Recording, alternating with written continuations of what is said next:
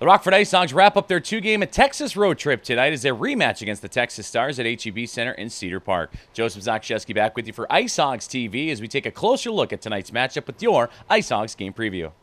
The Ice Hogs and Stars rematch from an evening ago, and the Ice Hogs with a 3-1 victory entered tonight with an 11-9 1-1 record, and they sit in third place of the Central Division and now have points in 7 of their last 9 games. For the Texas Stars, they are 7-11 3-1 entering tonight's play, 7th in the division, and are trying to snap a 5-game winless skid.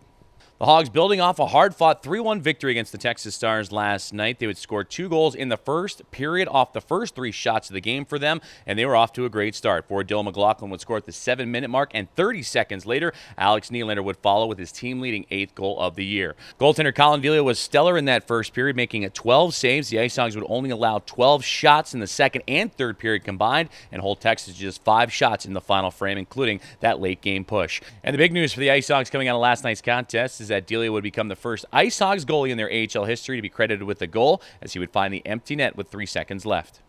For the Texas Stars, they hope to escape out of this 5-game skid they are on, 0-3-2 entering tonight. Tonight's game number 5 of an 11-game homestand, but when they woke up this morning, they realized that tonight would be their final game before the Christmas holiday break, as their 2 games next week against Manitoba have been postponed due to COVID-19 concerns surrounding the Moose. But during this skid, they have been outscored by their opponents 22-10 over the last 4 games.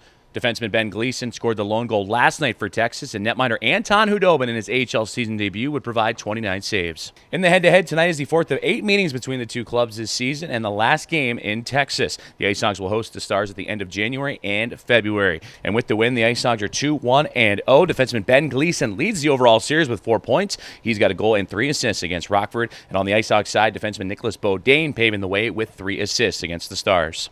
Let's take a look at the Lou Backroad Automall 3 keys to the contest for your Ice Hogs entering tonight. And key number 1 is to get their feet moving early. The Texas Stars had a great push in period number 1. The Ice Hogs did grab the first 2 goals of the game, but the Stars certainly had their chances, and Colin Delia would have to make 12 saves, the most he'd have to face in a single period an evening ago. Key number 2 for your Ice Hogs is to own the neutral zone. That's the same key we had in key number 3 of last night's contest, and boy, did the Ice Hogs perform magnificently. The Texas Stars love to use their speed to enter the attacking end, but the Ice Hogs, they were able to put up a wall in the neutral zone, be physical, and at the same time force turnovers and have the puck move in the other direction.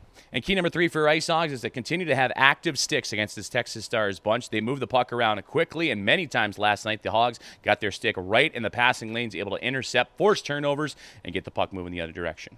The Ice Hogs look for the weekend sweep against the Texas Stars this evening as they rematch at HEB Center. Puck drop is at 7 o'clock Central Time, and you can catch all the action right here on the Ice Hogs Broadcast Network, presented by BMO Harris Bank. Thanks for tuning in to today's Rockford Ice Hogs Game Preview.